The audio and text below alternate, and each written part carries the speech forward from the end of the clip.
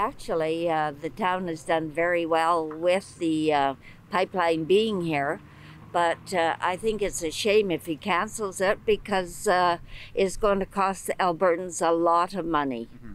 And it's not just Albertans that it will cost. I mean, the purpose of the pipeline isn't just to give Albertans money, it's to secure energy independence in North America so that the United States can get off of oil from OPEC nations like Saudi Arabia. How do you feel as a Canadian that our closest ally and trading partner has pulled the rug out from underneath us? Well, I don't think he's actually pulled the rug out because it's really not for sure what he is going to do. But it will be a shame if he doesn't take Canadian oil overseas.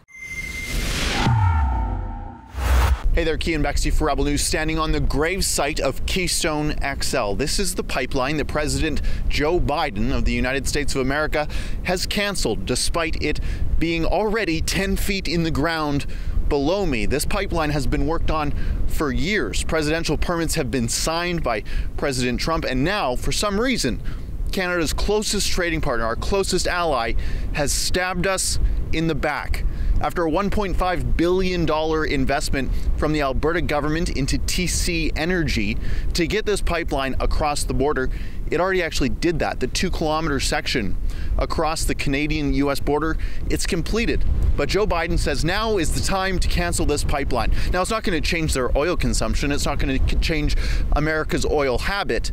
They're just going to get that oil from OPEC nations. That was the whole point of this pipeline, to secure energy independence in North America. But Joe Biden doesn't want that. He prefers trading with his pals from Iraq, the Middle East, Yemen. Joe Biden loves that kind of oil, but he doesn't love Canadian oil for some reason. It's not clear why exactly. Now, unfortunately for us here in Canada, our Prime Minister doesn't seem very interested in standing up for Alberta's interests. Although he says he's a supporter of the pipeline, it hasn't translated into any tangible action on the file. And the Conservative opposition, someone who we would expect to pick up the slack from Justin Trudeau, Erin O'Toole, he's been too busy today kicking out members of his own caucus because leftist extremists have told him to. Erin O'Toole, the Conservative leader, has also congratulated Joe Biden on his inauguration. They're all really excited about this inauguration because they all hated Donald Trump, despite the fact that he was the only one that was willing to provide Albertans with the thousands of jobs that this pipeline comes along with. It's also billions of dollars in tax revenue that Alberta and the Canadian government and also the American government would get throughout the lifetime of this pipeline. We're going to go speak to those people who are losing their jobs, small business owners in the towns along this pipeline route, and maybe even workers on this pipeline. We're going to go head into Oyen, Alberta, just a few kilometers that way, and see what they have to say about Canada's closest ally stabbing us in the back. So Joe Biden today and over the past few months has signaled that he's going to be revoking the Keystone XL pipeline permit. So it's not going to be allowed to happen anymore. That means the thousands of workers that have been here in Oyen probably are going to be going home. Would you be able to tell us how that affects your small family-owned business here in that town?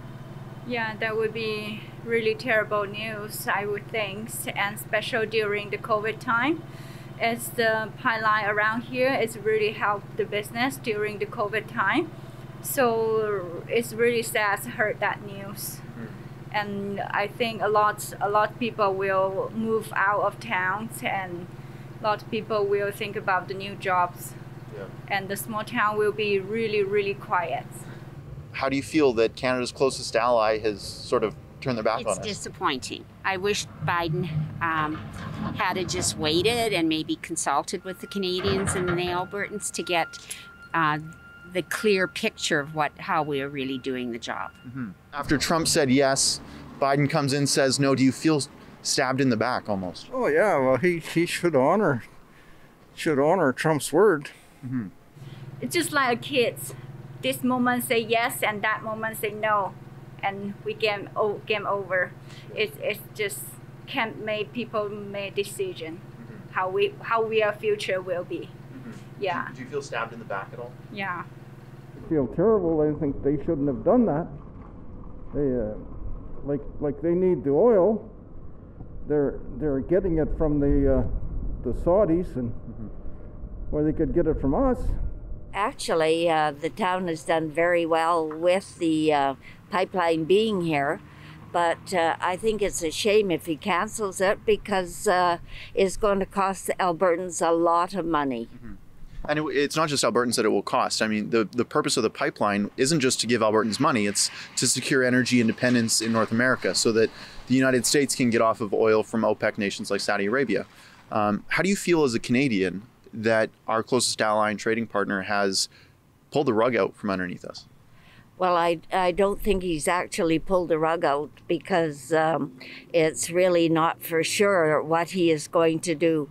But it will be a shame if he doesn't take Canadian oil overseas. The one thing that unites everyone right now is disappointment, sadness. I was here just a few months ago, and they were very excited for Trump to win. They were hopeful that Trump would win this election because they knew that it would secure their own prosperity. Out here in Alberta, if it wasn't for him, there wouldn't be this pipeline, I don't think. Alberta is certainly on its own when Ottawa won't even stand up for our own. For Rebel News, on the Keystone XL pipeline route, I'm Keean Bexte.